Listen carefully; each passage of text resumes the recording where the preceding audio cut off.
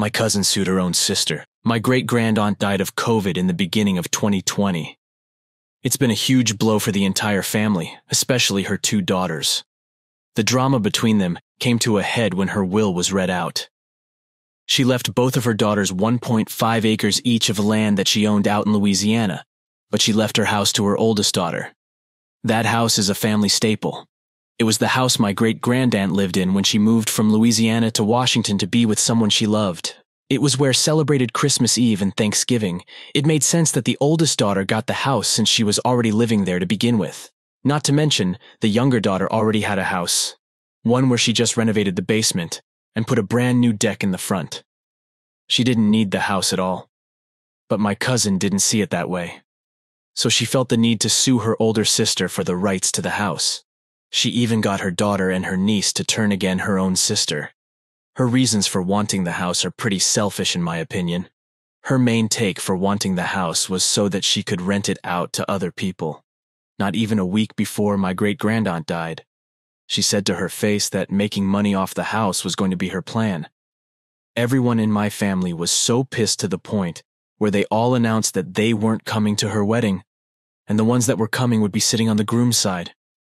Her fiancé was actually a nice guy. You may think that might be a little harsh, but my cousin honestly deserved it. For someone to say that they would claim their mother's house when she dies to her face is nasty.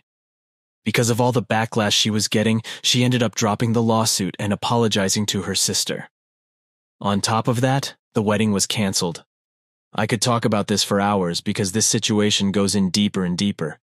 I tried to keep it as brief as possible. I just hope my family gets better after all that has happened. Story 2, entitled MIL Threatens Legal Action for Not Seeing Grandchildren One Weekend. Friday night, around 10:30 p.m., my mill texted my hubby, H, informing us she would be at the apartment to get the kids Saturday evening. This was worded as an FYI, not a request.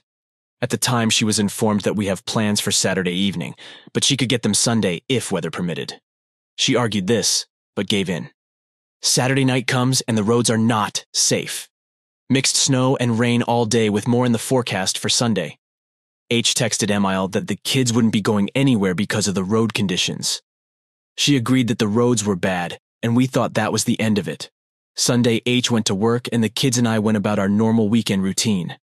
Then, at noon, Meal showed up on my porch informing me she was taking the kids, and had the stuff to cut their hair, which had never been discussed.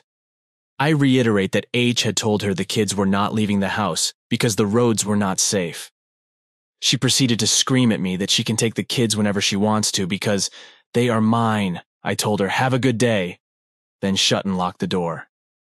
I then texted H to let him know what had gone on and to expect her to contact him. She sat in my parking lot for 10 minutes screaming at him, and then left. When she left, I called a friend to come over in case she came back before H got home from work. The day was going as normal until at 3 p.m., when someone tried to walk into the apartment without knocking and then began pounding on the door. Mile was back, knowing there was about 5 hours until H got home. I did not open the door. She started calling and texting H at work telling him to call her, or she would call the cops. He did not. About an hour before he got off, she texted him saying she had called and was waiting for them to arrive. H took a different route home, which allowed him to avoid walking past her car, and we went about our normal night, kids' bath and bedtime, since there was school the next day. She finally pulled out of the parking lot at 9:30 p.m., 6.5 hours after arriving. The texts and calls haven't stopped, and today she left H a voicemail threatening legal action if he doesn't call her and let her see the kids. We have removed her from all of the kids' information at their schools, in case she tries to go that route, and are currently looking for a lawyer to make sure nothing happens. Story 3, cult talkers think they can scare me out of my new home. I should give you guys just a little backstory on how I ended up in this situation. I grew up in Scientology. My parents joined back in 1991 and moved to the States to be involved more than they could from the UK. In 2015, when I was 15, I joined the Sea Org and signed a billion-year contract. I know how insane that is, but it was something my parents were pressuring me to do because they thought it would allow me to be the best Scientologist I could be. But last August, I saw my opportunity to leave and I took it. I was sent out with a group of other Sea Org members to confront some people who had been declared as suppressive people, SPs, who were outside the building. when one of them said they had a permit to film some stuff in the street, and since it was public that we couldn't stop them, and that it was in the car parked about 5 minutes away from where we were. One of the women I had come out with told me to go with the guy and check it out, so I did. When we got round the corner, I told the guy I had wanted to leave but hadn't been able to because there was always someone watching. He suggested that maybe since we were out of sight, maybe we could get into his car and he would drive me to a hotel and get me a room so I could plan where I could go after a couple days. So I took the opportunity and got into his car and finally felt so much freedom that I had never felt before. He had also been a Scientologist and had escaped from Gold Base years ago, so understood my situation very well, and once I figured out that I wanted to go to Washington, he got in contact with some friends of his who were able to get me there without Scientology having any way of tracing my movements. I've been here ever since. I live in a nice neighborhood, well, at least to where I had been before, and had managed to get a job working in a coffee shop. I've been so happy to be free, but I never fully stopped looking over my shoulder. I know the policies regarding people like me, and I have been keeping an eye out for them ever since I left. 2 months ago, I noticed that a car with tinted windows was following me. I knew it was down to Scientology. They had somehow found out where I had moved and were trying to gather information on me. Last week, they finally knocked on my door. Even though I knew it was going to happen sooner or later, I was shaking. My neighbor, who has always been really kind to me, was over. She comes over sometimes just to check on me, and she'll bring me food if she feels like I haven't eaten properly. She's basically been like a mom to me, and I love her for it. I opened the door and things got really uncomfortable real fast. ES1, your parents have been worried about you, and you're hiding out here. Why? I'm not hiding. I just don't want to be in a cult anymore. ES1 shouting, Liar, you are a criminal. You broke your contract and you fled. You are evil. KN interrupting. Hold on a minute, stop shouting. OP is not evil, and she is free to live her life as she pleases.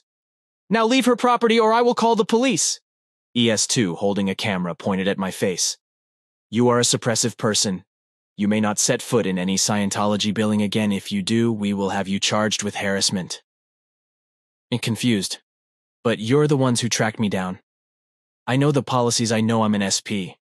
I know I'll be being disconnected with my family. So what do either of us gain from you being here? KAN. Put the camera down. ES1, no. KN closes the door in their faces and goes to close the curtains as I told her that they would probably try filming through my windows. I went and closed all other curtains in my home, and after KN left, I locked my doors too.